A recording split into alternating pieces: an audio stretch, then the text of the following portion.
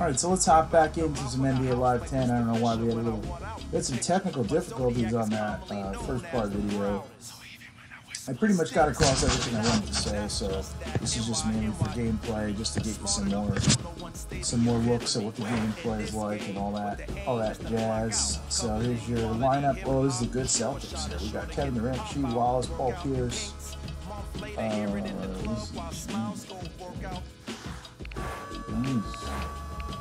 Oh, did I trade? Is my roster messed up here?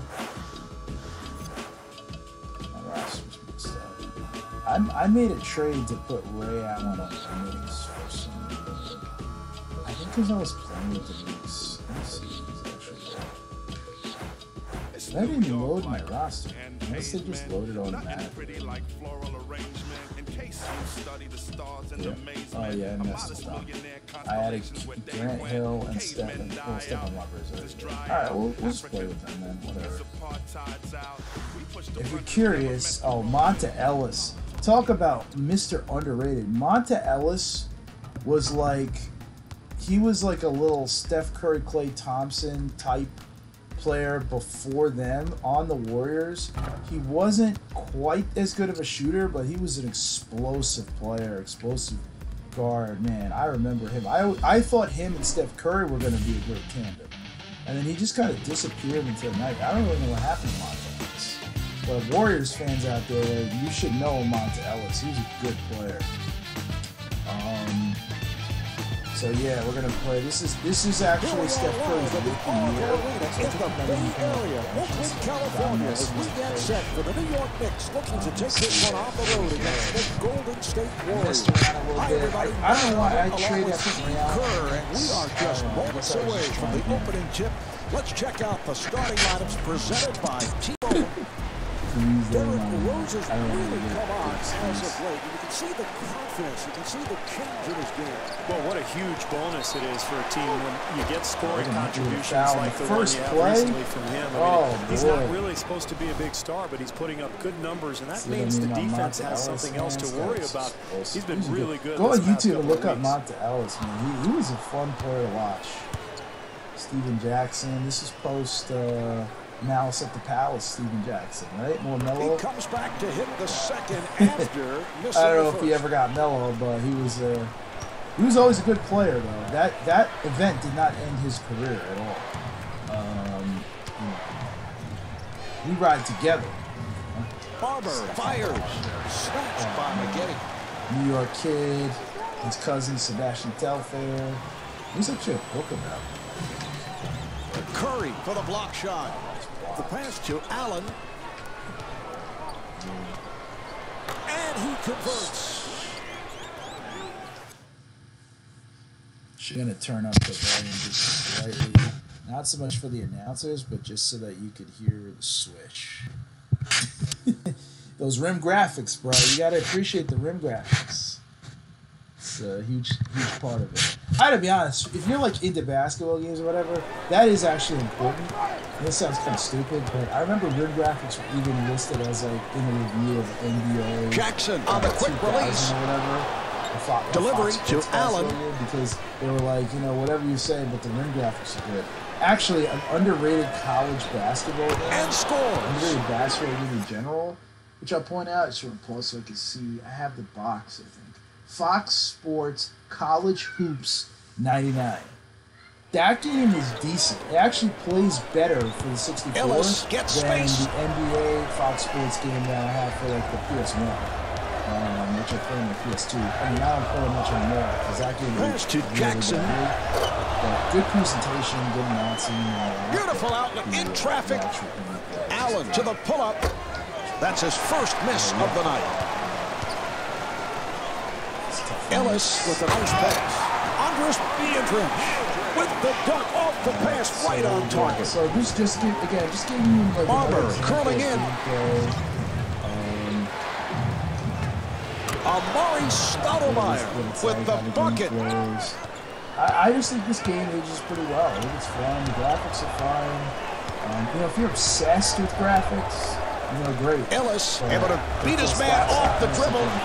Here's Beatrice. The Warriors keep it alive. Beatrice denied. The Warriors will get it back. Mark, keep an eye on second chance opportunities as the game goes along. Offensive rebounds could be the difference in the game. To be honest, they took the All-Star. Jackson on a quick release from downtown. Here's McGinty and scores. We love the hustle, Mark. The offensive board leads to the putback, and that's pure energy right there. I don't think that's in this game. I'm pretty sure it's not. Stoudemire popping out to set the screen. Other than that, and the field goal. I just like the way the game plays. I like the way it flows. I think it's a fun game. It's fun to dribble. Ellis penetrating. Controlled by Marbury. They need to be alert and sharp offensively, and that's certainly not the case there. What would a basketball looks like he's going to try and break his man down. That's pretty much what this game was. You see that animation right there from Marbury. Marbury with the shot.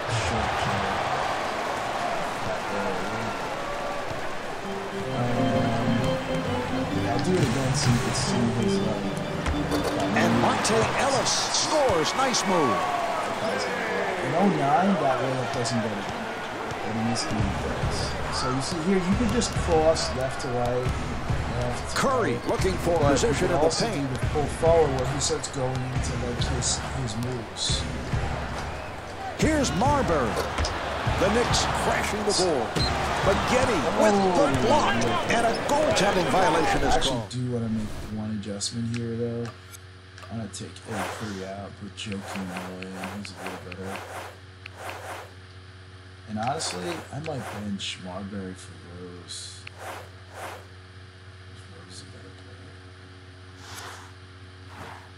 I love Marbury because he's a homeboy, but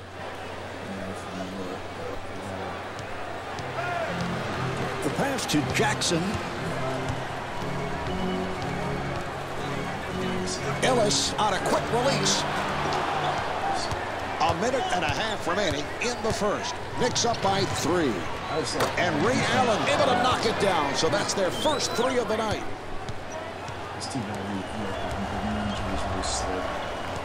McGinty trying to break free. Great shooter, and he's good enough to get into the basket. And Steven Jackson with his first field goal. Maybe not the best of shots, Mark, but somehow he got it to go in. Delivery to Allen for 3. McGinty able to succeed with that box out.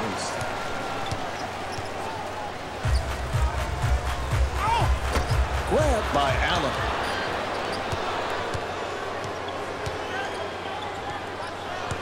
Hill firing.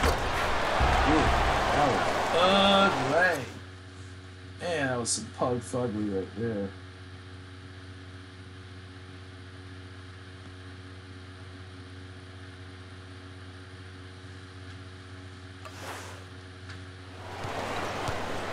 This club really wants to finish strong in this quarter, Marvin. Here's a 2-for-1 opportunity they can take advantage of.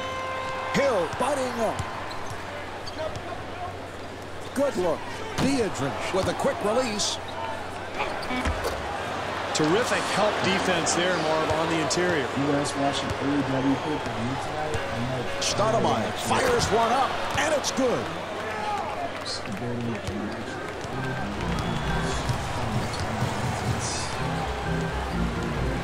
I want to be into it, to be honest. Ellis with the crossover. So at the end of the first quarter, the Knicks lead by 6.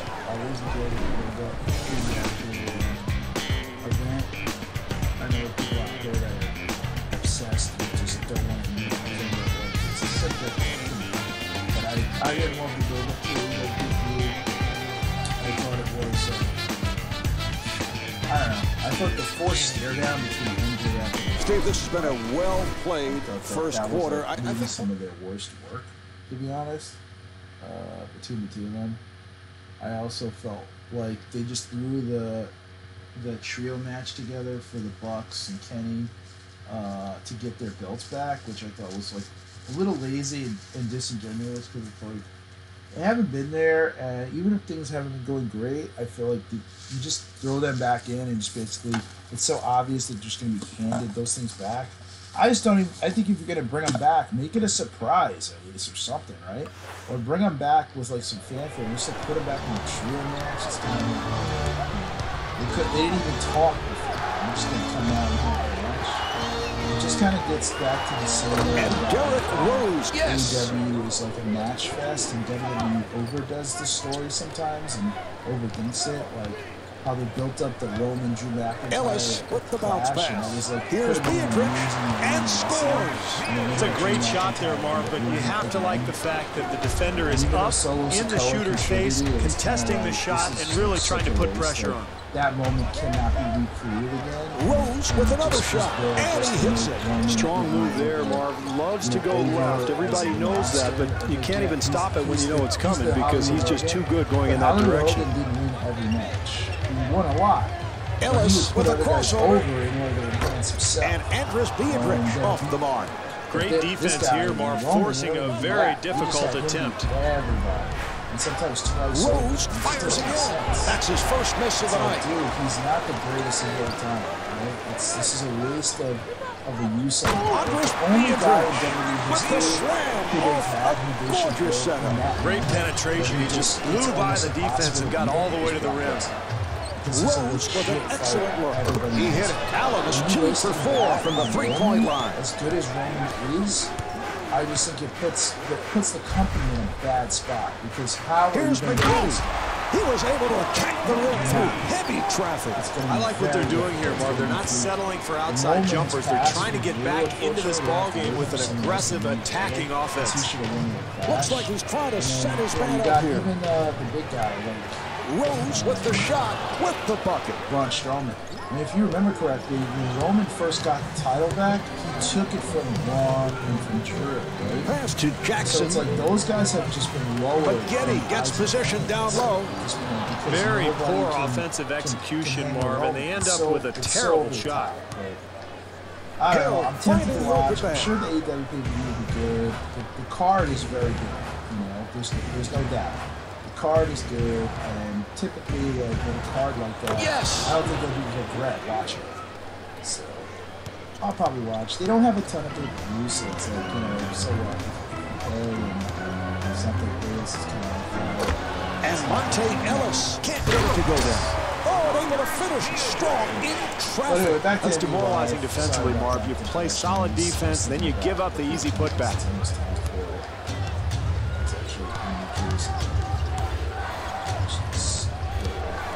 Rose trying the fadeaway. I was going to get the numbers bounce.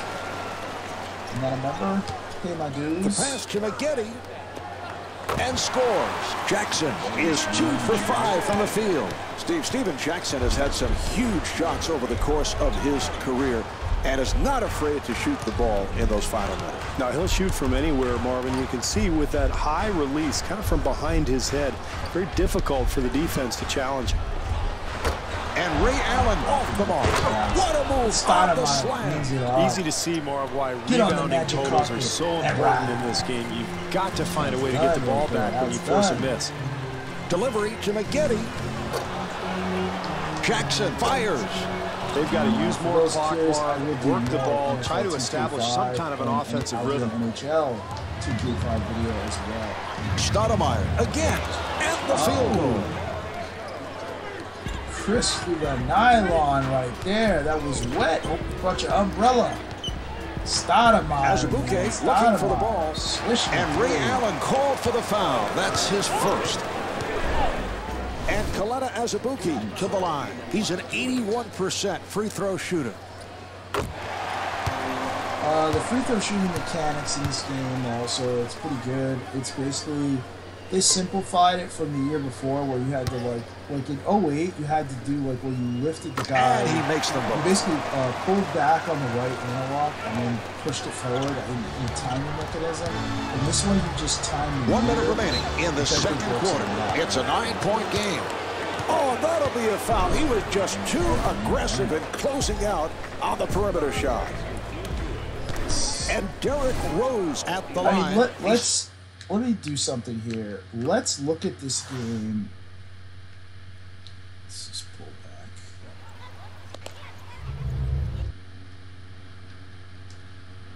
We'll just leave this here, right? Let's just look at this game. Just look at the shot. And just see how... I just think this game still looks good, right? Yeah, I still think this game looks good. When you just watch the game flow on its own, I think it looks really good. Final minute of the second quarter. Knicks up by 11. Is this his MVP year? This might be the going. This is the year. Ellis on a quick release. The Warriors control. I'm sorry. And Andrus Beatrice got the roll. Well, it's been a tough go so far, Mark, but they're doing the right things to try to get back into the ballgame. Rose with the shot. Wow, what a defensive possession. And, Mark, this is how this team's going to get back into the ballgame. Beatrice puts it up again. Marv, absolutely terrific defense, something I really know nothing about, but you know what? When I see it, I know it. Shoots for three, and Ray Allen with 13 points. Ray Allen, bro. Ray Allen was 1 second differential between the game clock and the shot clock. What a shooter. So underrated. Ellis with that change of pace dribble. Yes. In his time, but he was such an exceptional shooter. Just a beautiful stroke. He was a shuttleworth. Rose gets it back. The Knicks on the glass. And Amari Stoudemire with the spectacular move. Putting up the glass, man. Ellis from center court. That's the end of quarter number 2. The Knicks lead by 13. 13-point lead at the half. That's probably the game, to be honest. I doubt I'm going to do a 15-point lead.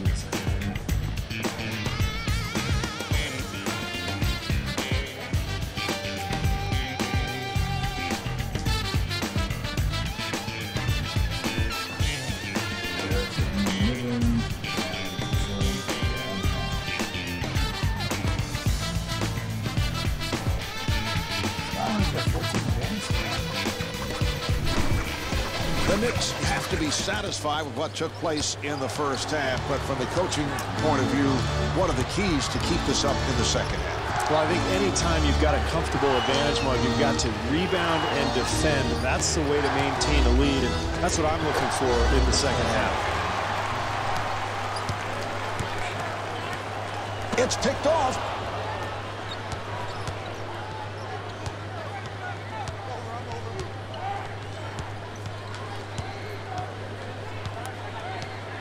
Allen to the step back.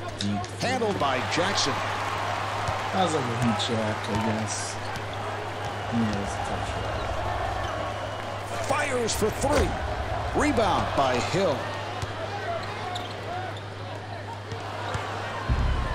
And a foul is called. Well, you like the defensive intensity as he tries to take the charge, but he just didn't have position. Good call by the officials. Amari Stoudemire's shot has been right on target. Well, we're going to get another look at this shot here, Marv. You can see just how confident he is with his offensive game. He's had another good night. Ellis rebound. You don't want to get sloppy here, Marv. This team has built this lead, but you miss easy ones like that, the advantage will vanish in a hurry. Azubuike firing. Yes.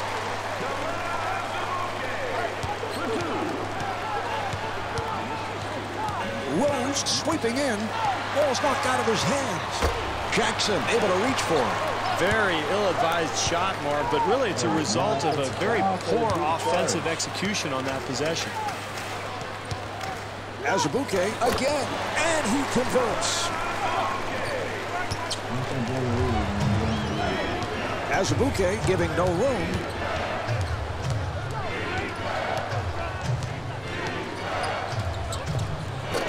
And Derrick Rose misfires. Well, you have to love the way he gets out and challenges the shot. When you're trying to come back from a deficit, this is the only way to do it. Play solid defense. Beatrice, nice move.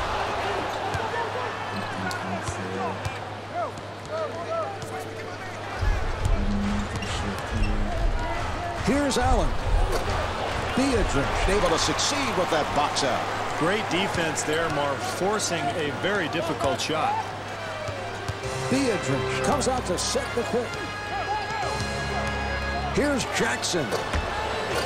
Beatrice able to chase it down. Whoa, with authority on that dunk. Well, this is how you get back in the ballgame, Marv. Hustle, energy. You got to love the offensive rebound. Second chance opportunity. 2.5 minutes remaining in the third quarter. Knicks up by 7. Hill fires one up. Have I scored a point? I haven't scored a point in this quarter. Pass to Jackson. The Warriors keep the possession going and scores. Jackson is 3 for 10 from the field. That's an 8-0 run for the Warriors. Great run here, Marv. And this club continued to battle when things were bad, and they're right back in this thing. And Derrick Rose able to hit. Marv, I think they've let their guard down defensively here. They've got to tighten things up and get back in this game. Ellis looking to get open. NBA, even in 2010. Here's Azubuike. There's 3 to 4 guys in the court that you need to really drive the entire court. In modern day NBA, that guy who I left open there, he's going to take that shot. And the field goal. We're in a lot of big man or guys playing the 4-5 spot who are going to shoot the 3 and shoot even a long-range Ellis shot. looking for the open man, and it's good. Jackson is 4 for 11 from the field. That's a big difference. Steve, they call him Captain Jack. He loves to run, he loves to shoot, and fits it so well with this team style. He's got that high release on his shot that's so difficult for defenders to challenge. It really kind of prefers to lean a little bit to his left. That seems to buy him some rhythm. He's going to take that shot. Shot clock down to 6. Stoudemire with another shot and scores. That is a 1 minute big, remaining big in this third quarter. Knicks up by 9. Anyway, But Getty looking to get the ball down low. I just wanted to get through some Nice play. And Andres Beatrice converts on a beautiful pass. That's pretty much it for me in NBA Live 10 in this round. I'll do another video on this again at another juncture. But I just wanted to, give you guys a little bit of an idea of what the gameplay was like. Just to get a feel for it. Again, the rhythm, the look. I think this game has aged well. It really is a fun combo of really the best that 2K and Live at the time had to offer. We don't really know what Live would be in 2023. Based on last installment, I think it would be okay. I hope they do decide to bring it back. It's not a licensing issue like it was for the NFL 2K franchise. This was simply a situation where EA decided not to expend the funds on this game anymore. And, in a lot of ways, I think we lost out on that. So hopefully they bring that back. Cheers for Game Modes, Dynasty Playoffs, FIBA World Championship, Fantasy Teams. Those are really great games. I mainly just play the games. So that's it for me. That's it for this video of NBA Live 10. And once again, come back soon so we can have some more fun here in the Corner Arcade.